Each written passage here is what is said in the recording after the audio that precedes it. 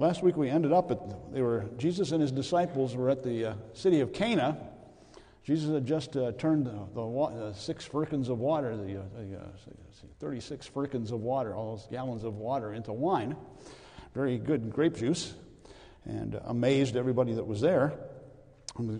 That was the first of his miracles. And again, what we're looking at right now during this particular series is his first year of ministry. And there's a lot of firsts in this first year of ministry, as one would expect there to be. And that was his first miracle ever after his baptism. And now, in verse 13, we read this. And the Jews' Passover was at hand, and Jesus went up to Jerusalem, and found in the temple those that sold oxen and sheep and doves and the changers of money sitting. And when he had made a scourge of small cords, he drove them all out of the temple, and the sheep and the oxen, and poured out the changers' money, and overthrew the tables. And said unto them that sold doves, Take those things hence, make not my Father's house an house of merchandise. And his disciples remembered that it was written, The zeal of thine house hath eaten me up. So, this is his first appearance in Jerusalem, and it is quite an appearance. He shows up, and the first thing he does is chase everybody out of the temple that wasn't supposed to be there. Now, there's actually 2 times when Jesus chases people out of the temple. This is the first one. There's another one later on in his ministry, towards the end, just before he gets crucified. But what's going on here? He's been in Cana, which is up in the north. It's near Nazareth. And he goes down into Jerusalem, and, well, he goes there for a particular reason. In verse 13 it says, And the Jews' Passover was at hand, and Jesus went up to Jerusalem. All Jewish males in Israel were supposed to spend Passover. They would go up to Jerusalem to spend Passover. They wouldn't spend it in their hometowns unless they simply could not get to Jerusalem. So the normal function, 3 times a year, but particularly in Passover, they would go to Jerusalem. So Jesus is going to Jerusalem to celebrate Passover. He's supposed to be there. And when he gets there, he notices something. He notices that at the temple, there are merchants and money changers who are busy selling and buying and taking care of business. And the problem here is that what they had done was at Passover particularly, but at other festivals and generally throughout the whole year, the priests and these merchants had set up a racket. That racket had to do with making money off of religion. The animal merchants who were there, these were men, and perhaps women, but generally men, people who would come. They would set up around the temple. And this had been going on since the time of the building of the second temple, possibly even during the first temple. But people would come to Jerusalem for Passover and for other things. And they would come with their own lambs. Passover was a time when they would sacrifice a lamb, then they would roast it, and they would eat it. That was, celebrating of what God had done for them in getting out of Egypt. They were supposed to eat the Passover every year. And so people would come from all over Israel with their own lambs. But they had to eat a lamb that was unblemished, had no marks and other things on it. So, over in Exodus 12:5, it talks about how they needed to have this. If you want to turn over there quickly, Exodus 12:5, the story of the Passover.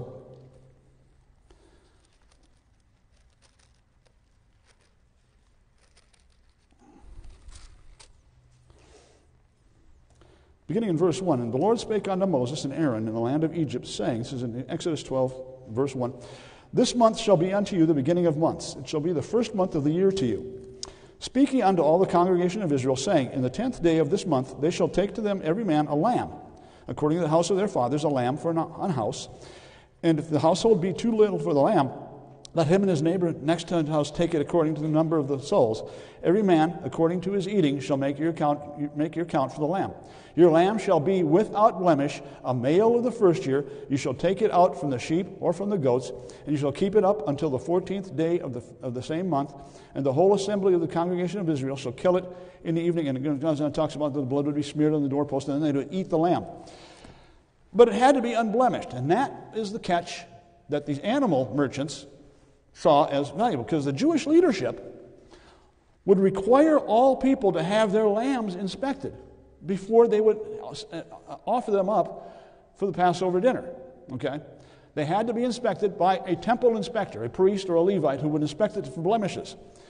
And without exception, they would find some blemish in the lamb, and the person would have to buy a new lamb from the animal merchants. As the inspectors would fail the lambs, they would send them over to an animal merchant who would sell them a new lamb, and kickbacks would go to the inspectors. for having failed the lambs.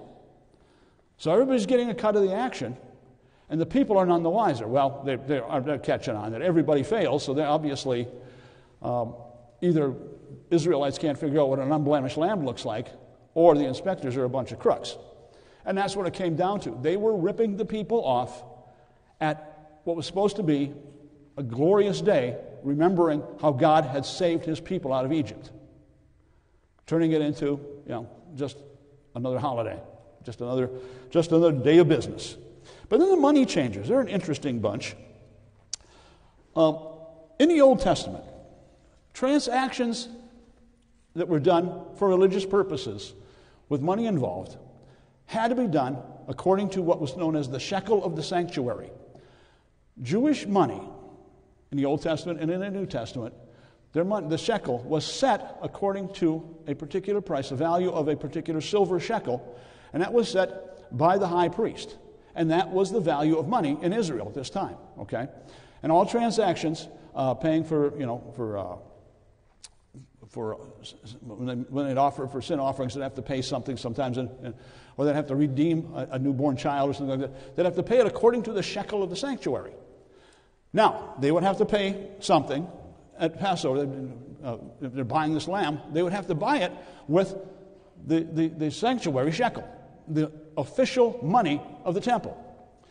And if they're coming from some place where they have different currency, like they're using Roman coins or something else, they show up here, they have to exchange their money into a temple shekel. And when they do that, they go to a money changer who gives them a shekel in exchange for their money and then charges them a percentage. If you've ever had to exchange money going to another country, you'll see there's a percentage added on as the person making the exchange takes. And so these money changers were making money exchanging for what was a required type of coin that was needed for carrying on business in the temple. So the animal merchants are making money off of bogus blemishes on lambs. The money changers are making money in forcing you to buy the temple shekel to be able to do exchanges. Everybody's getting rich off of this. There was supposed to be a time of celebration before the Lord for what he's done for them. Now, in verse 15, it says, "And when he, Jesus, had made a scourge of small cords, he drove them all out of the temple, and the sheep, and the oxen, and poured out the changers' money, and overthrew the tables. One man with a scourge of cords," he took several cords, bound them together, and he's whipping people and chasing out the oxen and getting people. He cleared all of them by himself out of the temple. Just imagine, one, the strength of character, but also the agility and the strength he had and the speed he had to be able to do this, to get these people to leave. Now understand, they were entrenched and they were certified by the priests to be doing this. So they had the authority of the temple behind them, but yet Jesus was able to chase them all out, along with their animals, overthrow their tables. And then in verse 16, "And said unto them that sold doves," the lowliest form of sacrifice, "Take these things hence, make not my Father's house an house of merchandise." He not only has this power to kick them all out, but then he makes that remarkable statement, "Make not my Father's house an house of merchandise." Anybody who heard him say that would be thinking, who does this guy think he is? Make not my Father's house? This is Jehovah's temple. My Father? Now, if you turn over to Psalm 69. Psalm 69.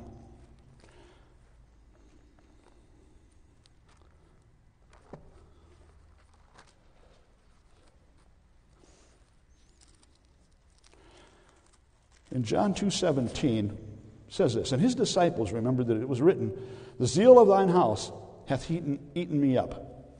They remembered this while it was going on. They saw Jesus going nuts on these merchants, and then telling them, "Make not my Father's house a house of merchandise." It was quite impressive to his disciples, but they remembered this, that the zeal of thy house hath eaten me up. They were quoting Psalm chapter 69. Beginning in verse 1, we read this, "Save me, O God, for the waters are come in unto my soul. I sink in deep mire, where there is no standing. I am come into deep waters, where the floods overflow me. I am weary of my crying. My throat is dried. Mine eyes fail while I wait for my God. They that hate me without a cause are more than the hairs of mine head. They that would destroy me, being mine enemies wrongfully, are mighty. Then I restored that which I took not away. O God, thou knowest my foolishness, and my sins are not hid from thee. Let not them that wait on thee, O Lord God of hosts, be ashamed for my sake. Let not those that seek thee be confounded for my sake, O God of Israel.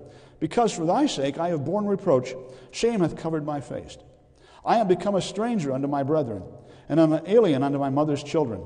For the zeal of thine house hath eaten me up, and the reproaches of them that reproach thee are fallen upon me. Now, you might be saying, well, how does this relate to Christ? Why would they be thinking of this verse? Particularly that in the first 8 verses, he's talking about his own sins and his own failings, and we know Christ was not a sinner. So how does verse 9 relate? Well, apparently, the disciples were applying this statement to Jesus at the time of this cleansing because this was considered, verse 9, particularly verse 8 and 9, verse 9 was considered by the Jewish rabbis to be a prophecy of the coming Messiah. Now, how they got that, I'm not exactly sure. I don't read Hebrew that well. I haven't read the Talmud and all that. But apparently they thought this was somehow relating to Messiah, and that when he would come to his temple, the zeal of the house would cause him, it would eat him up. It would devour him. And that's what they're remembering, that they'd been taught this. The disciples had been taught this at some point when they were growing up. And so they saw this as relating to him, and they realized that this is the Messiah. Now, in verse 18, the Jewish leadership was not going to let this stand. Who is this Yahoo from Galilee coming in here, whipping out whipping out our money supply here, and telling us that his father's house is being made a house of merchandise? So in verse 18 in John 2.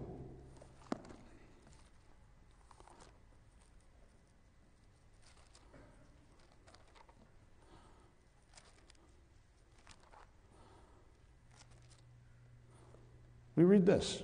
Then answered the Jews and said unto him, What sign showest thou unto us, seeing that thou doest these things? Now, it sounds as if, and this is what's really strange, it sounds as if the Jews would be willing to accept what Jesus did if he could show to them a sign to prove to them that God was behind this.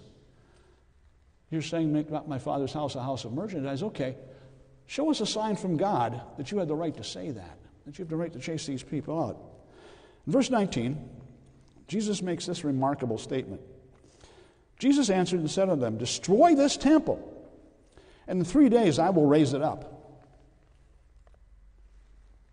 Then said the Jews, 46 years was this temple in building, and wilt thou rear it up in 3 days? But, of course, he spake of the temple of his body. Now, understand, they were asking for a sign, and he gave them a sign. You destroy this temple, and I'll raise it back up in 3 days. Now, we know, of course, that Jesus was talking about dying on the cross and rising after 3 days, but the Jews would have taken it very literally. And they were thinking, now that would be a sign. Let's face it. One man rebuilding the entire temple in 3 days after it had taken 46 years of lots of labor to put it up? Yeah, that would have been a sign. And they're really doubting this. And as well, you would be that way. They have to see it to believe it, as Jews always do. But according to verse 22, when therefore he was risen from the dead, his disciples remembered that he had said this unto them, and they believed the Scriptures and the word which Jesus had said. Now, he had said it, like many times his parables and other things that he said to the Jews. He said to people that were not believing. He was saying it to provoke them, to get them to think. And if they weren't going to believe, they would, they'd miss the point entirely. Jesus talks about that in Matthew 13 with his parables. So, saying this to them would have been quite a sign, which of course did take place, but not in a literal sense. And his disciples were the ones who understood it after the fact, just like they understood everything about him. Turn, if you would, over to Luke 24. And I think it's very possible they didn't really understand this until after he was raised from the dead, like it says there. But in Luke 24, beginning in verse 44, we read this. Jesus has appeared to them. This is either the night after his resurrection, that day, or a few days later. He appears to them, and he says this, "And he said unto them, These are the words which I spake unto you while I was yet with you, that all things must be fulfilled which are written in the law of Moses and in the prophets and the Psalms concerning me. Then opened he their understanding, that they might understand the Scriptures, and said unto them, Thus it is written, and thus it behooved Christ to suffer and to rise from the dead the third day, and that repentance and remission of sins should be preached in his name among all nations, beginning at Jerusalem. And ye are witnesses of these things." And they understood then how all the prophecies of the Old Testament were fulfilled in him after his resurrection. So, the scourging, one, cleansed out the temple, but it also announced, I am my Father's Son, and I am going to destroy this temple and build it up again in 3 days. Or this temple will be destroyed by you, and in 3 days I'll raise it back up again. He's laying down all the groundwork for what's going to happen 3 years later when they crucify him and he rises from the dead. Laying the seeds for what's about to happen. And in verse 23, a little coda here on this. "Now, when he was in Jerusalem at the Passover, in the feast day, many believed in his name when they saw the miracles which he did. But Jesus did not commit himself unto them, because he knew all men, and needed not that any should testify of man, for he knew what was in man."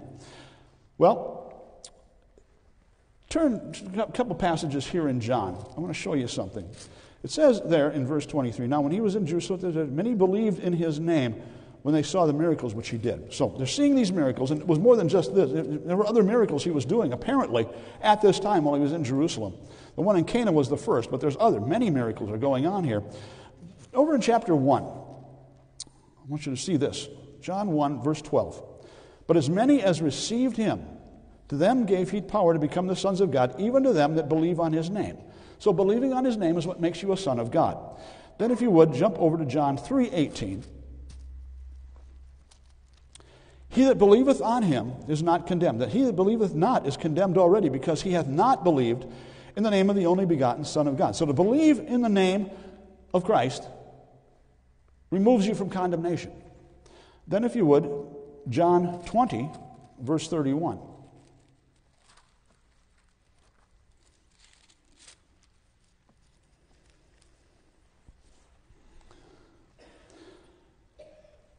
Conclusion to the gospel. "But these are written," that is the word, the stories about Christ, "these are written that ye might believe that Jesus is the Christ, the Son of God, and that believing ye might have life through his name." So, through or in the name of Christ, you have eternal life. Then, if you would, over also to Acts 8:12.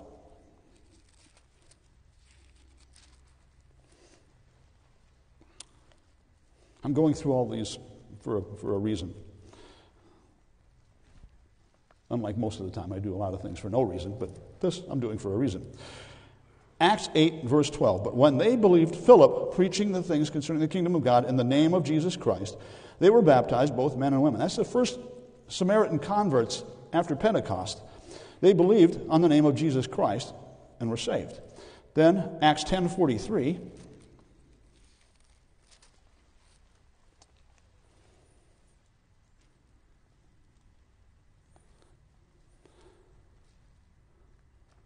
And this is Peter preaching to Cornelius and the other Gentiles. "To him," that is Jesus, "gave all the prophets witness that through his name whosoever believeth in him shall receive remission of sins." So if you believe in him and in his name, you'll have remission of sins. And then jump all the way over to 1 John. Just two more passages. And these are the only verses that talk about believing in him or his name. Okay? Believing in his name. 1 John chapter 3, verse 23. 1 John 3:23. "And this is his commandment, that we should believe on the name of his Son, Jesus Christ, and love one another as he gave us commandment." John talking to believers that they are to believe on his name. And then love one another, what Christians should be doing because they believed on his name. And then also, last one, 1 John 5:13, page or two over. These things have I written unto you that believe on the name of the Son of God, that ye may know that ye have eternal life, and that ye may believe on the name of the Son of God. So believing on the name of the Son of God gets you eternal life, but is also the basis upon which you live the abundant Christian life. So believing on his name makes you what? It makes you a Christian. So back over to John chapter 2. Now, when he was in Jerusalem at the Passover and the feast day, many believed in his name when they saw the miracles which he did. So he's doing these miracles and people are believing on his name. Believing on his name, as we saw in every other occurrence of that phrase, means that they got saved. Okay? But then this remarkable statement. But Jesus did not commit himself unto them because he knew all men and needed not that any should testify of man, for he knew what was in man. They believed on his name. Now, it may have been a shallow faith because it was based upon miracles, but it said they believed on his name. How much do you have to believe to be saved? You just need to believe. There's no quantity. It's an act. You believe on his name, you're born again. These people are born again by what they saw. But Jesus would not commit himself to them. What does that mean anyway? Well, it says that he knew man was untrustworthy. He knew all men, and he didn't need anybody to tell him about mankind because he knew what was in man. What is in man? In every single human being ever born other than Christ is a sin nature, a thing that makes us enemies of God. Believing in him makes us friends of God, makes us children of God, but it does not remove that sin nature. And so Christ still could not commit himself to them. Now, you might be saying, well, what does that mean for us? Is he not committing himself to us? At this time, the Holy Spirit was not indwelling people. Christ was still living on earth as a man, and he could not commit himself to them the way he commits himself to us now after the resurrection. The Holy Spirit dwells inside us, seals us so that we can, unto the day of redemption, have eternal life. Okay? These people had trusted in Christ, but he still did not have faith in them.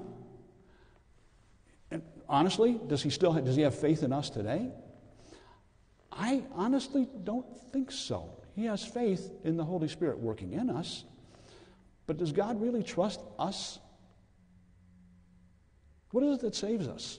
Is it our own good works? Is it our own trustworthiness? No. It's our admitting that we are sinners, that we cannot save ourselves, and letting him do the work. God does not need us. It's sometimes a hard thing to understand. God does not need us. We decided against him, turned on him. He does not need us. However, he wants us. He loves us and wants us to come back. But the only way we can do that is to trust in his name. Now, what is he going to do once we've trusted in his name? He's going to do everything in his power. That's a lot of power. To make us like the image of his Son. He's going to give us every advantage through the power of his Holy Spirit. But he never does really trust us until he's made us sinless. Once we are in heaven, once sin has been eradicated out of us, then we are his and he is ours completely and fully. But as long as we're here, we need to trust in what he is doing in us and rely on the power of his Holy Spirit because, folks, we're really not trustworthy. I know myself. What goes on inside of me is not a good thing. I'm a sinner still. It has to be God doing the work in me. Otherwise, there's no good thing in me at any point. That's why these words were said. Jesus knew what was going on in these people, even though they trusted in him and trusted in his name. He knew something else had to go on because they were not worthy of his commitment at this point. Okay? Now, that leads us to chapter 3. Beginning in verse 1. There was a man of the Pharisees named Nicodemus, a ruler of the Jews. Now, when does this take place? Well, we assume immediately after this, probably in the evening, because we'll see here that this took place at night. It was probably near Jerusalem also that he met Nicodemus, because Nicodemus was a ruler of the Jews, as we'll see here, we just read, which means that he was several things. First of all, it says that he was a Pharisee, the most conservative religious party in Israel.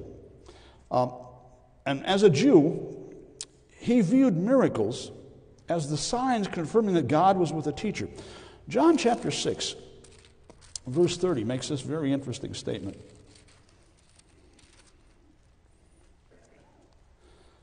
This is the Jews coming to Jesus. They said therefore unto him, What sign showest thou then, that we may see and believe thee? What doest thou work? These are the Jews coming to him. This is, he'd fed... They were coming seeking bread from him. And they wanted to know what sign he would show to them to prove that he really was who he claimed to be. The Jews always sought signs to see that God was stamping his approval on things. Now, Nicodemus knew that God had promised Israel an everlasting kingdom with David's descendant, the Messiah, on the throne. Daniel 2 talks about that, as does 2 Samuel 7, the place where David is given the promise of an eternal throne. While Gentiles would be in Messiah's kingdom, Nicodemus believed it was primarily for God's chosen people, the Jews. In other words, the kingdom was theirs. Messiah would rule over his people, Israel, and from there he would rule the whole world. But Israel would be the focus of his primary attention. Since it was also going to be a kingdom of righteousness, according to what the prophets taught, Nicodemus believed that obeying the Mosaic law would not only get him a place in the kingdom, but also a good position. So, just to summarize all of what I just said here, Nicodemus, being a Pharisee and a ruler of the Jews and a devout man, but not a Christian at this point, believed that as a Jew and as a righteous Jew, obeying the law scrupulously as a Pharisee, that he had a place in the coming kingdom of Messiah, possibly a prominent place, because he was a ruler of the Jews. And so he was coming to Jesus to talk to this teacher who was preaching righteousness, but he was teaching it in such a way that it was overwhelming people with the power and the majesty of his words. So he wanted to meet this guy. Verse 2, the same came to Jesus by night and said unto him, Rabbi, we know that thou art a teacher come from God, for no man can do these miracles that thou doest except God be with him. Jesus had been doing miracles. He did the one in Cana, but then he's apparently been doing miracles during his time here in Jerusalem, and had already started polarizing Jewish opinion at the temple.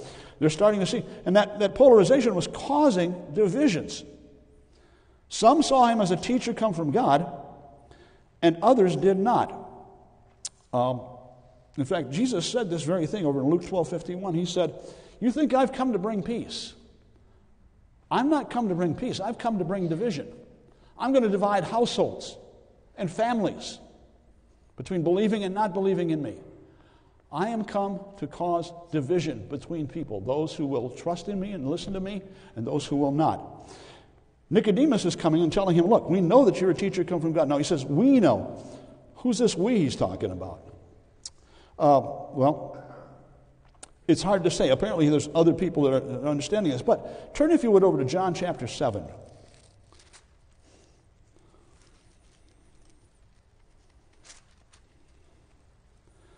Beginning in verse 40.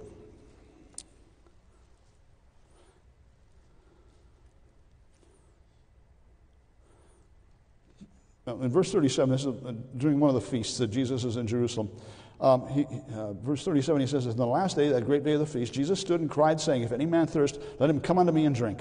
He that believeth on me, as the Scripture hath said, out of his belly shall flow rivers of living water. But this spake he of the Spirit, which they that believe on him should receive. For the Holy Ghost was not yet given, because that Jesus was not yet glorified. Many of the people, therefore, when they heard this saying, said, of a truth, this is the prophet. Others said, this is the Christ. But some said, shall Christ come out of Galilee? Hath not the Scripture said that Christ cometh of the seed of David, and out of the seed of the town of Bethlehem where David was? So there was a division among the people because of him.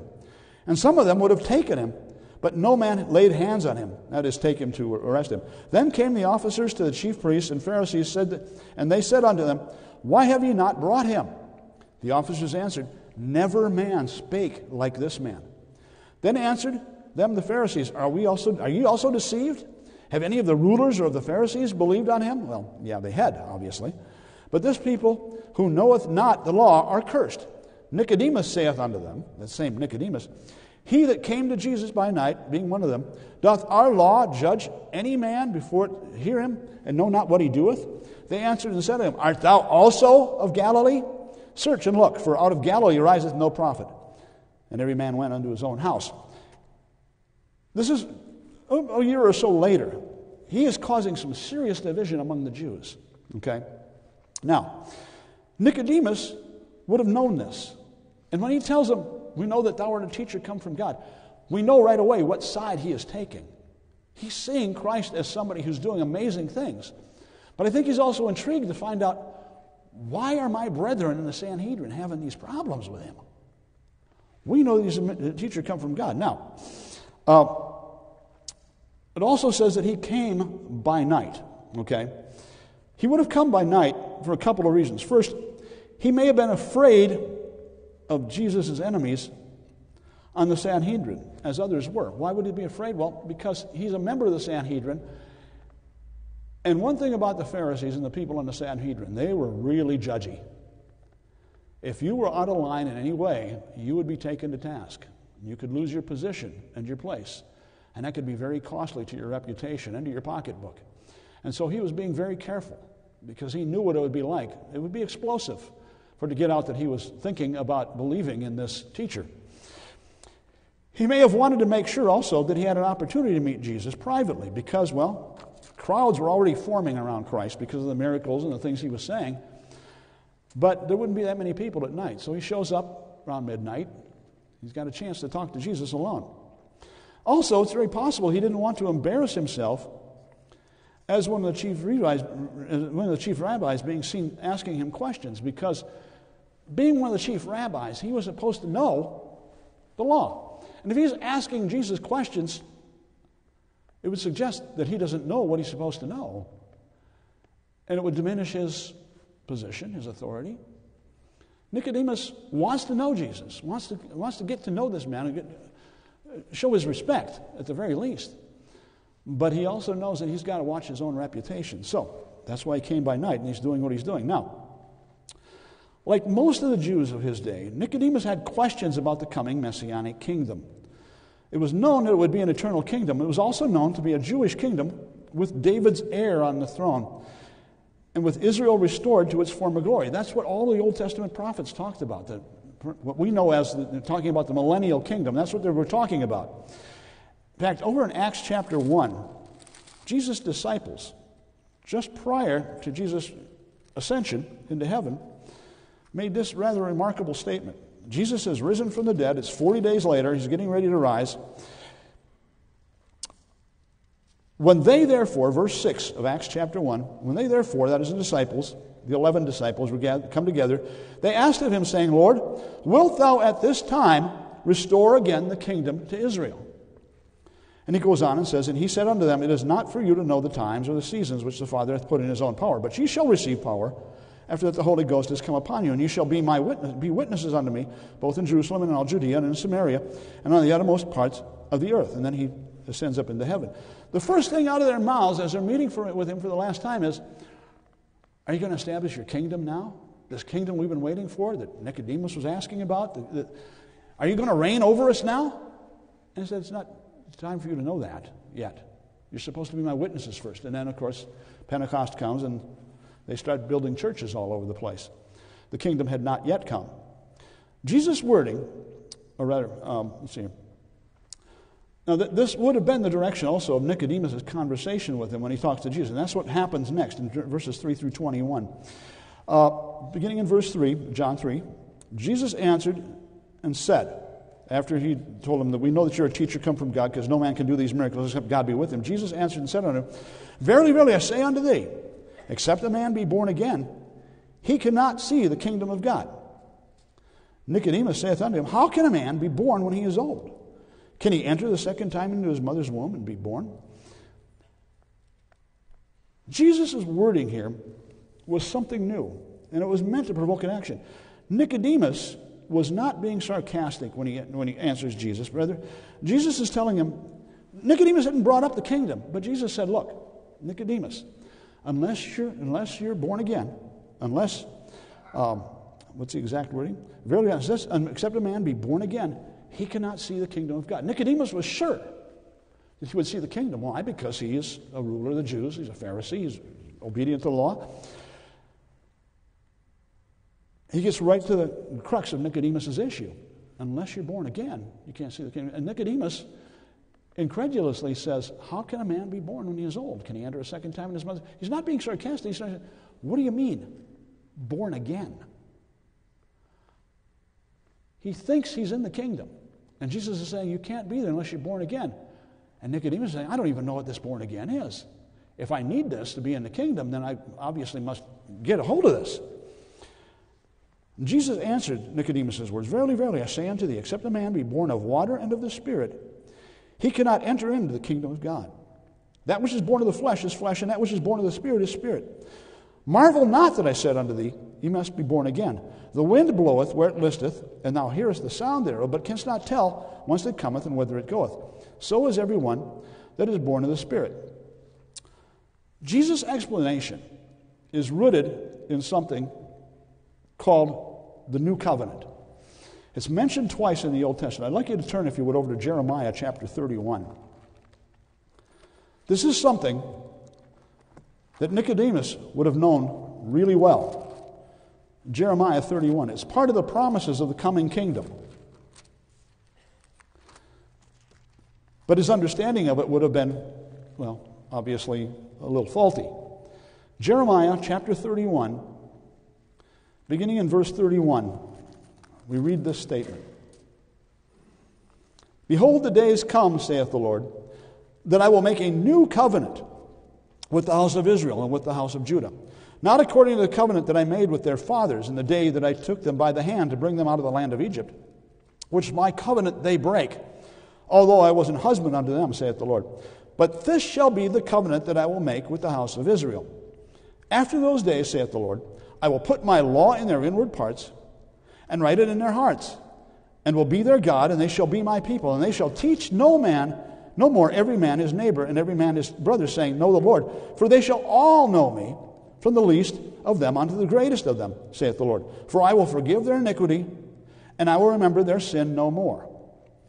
This is what Jesus is referring to through verses 5 through 9. This new covenant would put the law into the inward parts and into the hearts of Israel. This new covenant, God will be their God, and they will be his people. Every one of them will know him personally. They won't have to be exhorted to know him, because they will know him personally. And also, he will forgive their sins, and he will never remember their sins. Now, doesn't that sound like being saved? That's exactly what it is. Ezekiel has 7 other promises along the same lines. The point is that this is something the Jews knew would be coming, and it was part of the kingdom. They would have a new heart. They would be born again. But yet Nicodemus, a teacher in Israel, did not understand this. So Jesus explains it to him in verses 5 and 6. I say unto thee, except a man be born of water and of the Spirit, he cannot enter the kingdom of God. What does it mean to be born of water? Well, I personally think it's referring to physical birth. There are some that suggest that it's referring to the Word of God. It can, one or the other. I personally think, again, it's physical birth. It certainly does not refer to baptism, okay? Because nowhere in the Bible does it say baptism saves you. But then you're supposed to be born of water, physical birth, and then born of the Spirit. That was Nicodemus' sticking point, because being born a Jew, in his mind, was enough. I am one of God's chosen people. Being chosen, I'm in the kingdom. But Jesus is telling him, no, that's not enough. You have to be born a second time. Not just Jewish, but something else.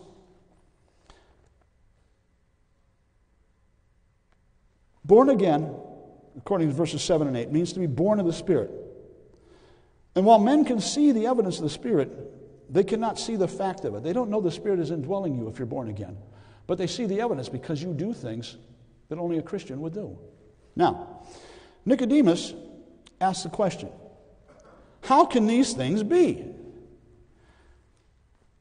He hadn't put the pieces together.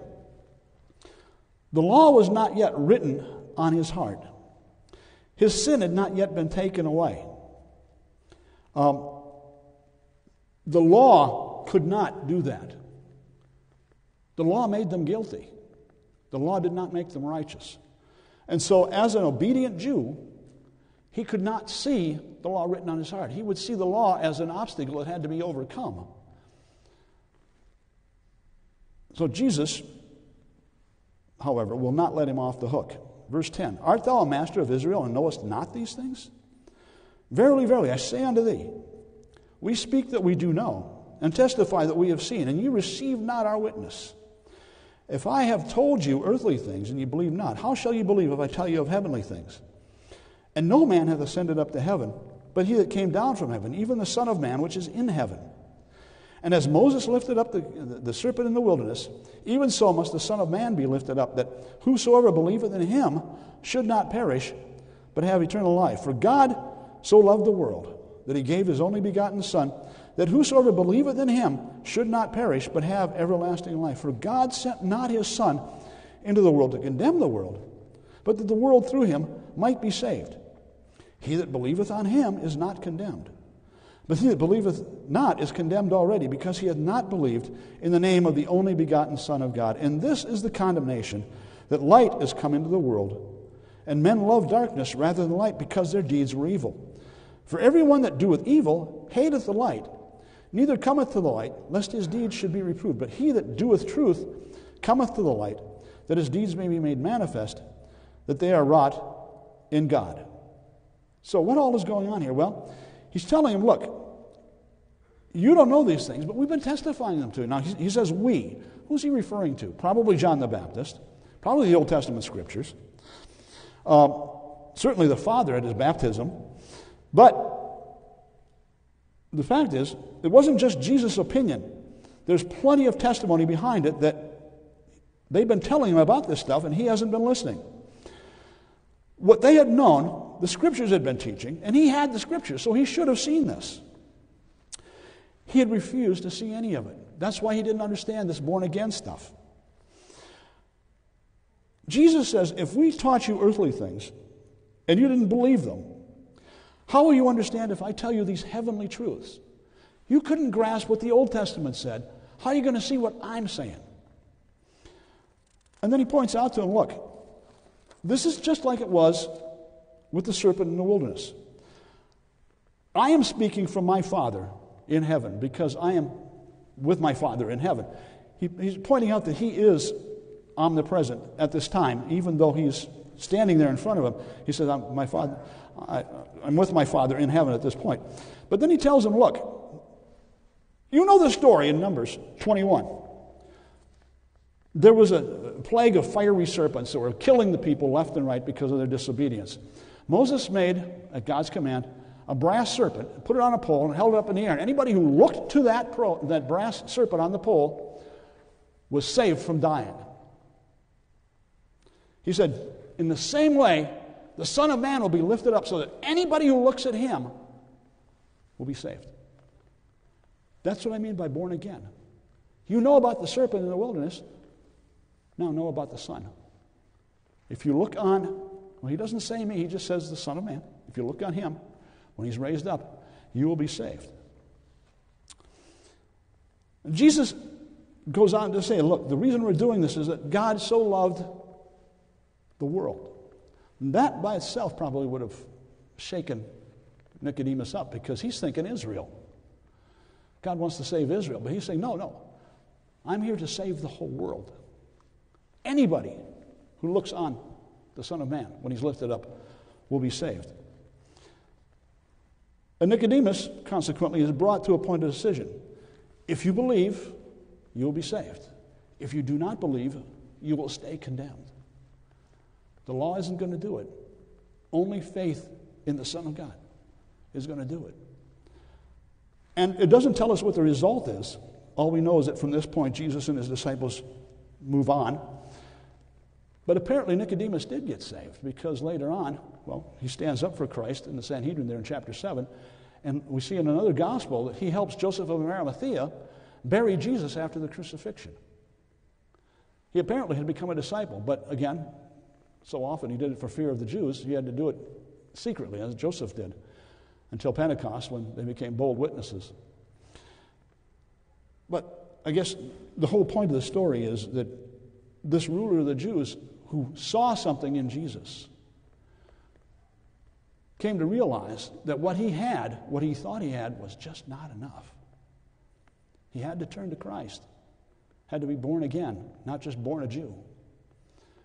And I hope you are born again this morning. Let's pray, shall we? Heavenly Father, we thank you so much for these two stories. We ask that you would cement what we've seen this morning to us so that we could take it and grow in grace from it. In Jesus' name we pray. Amen. 10 minutes till morning service.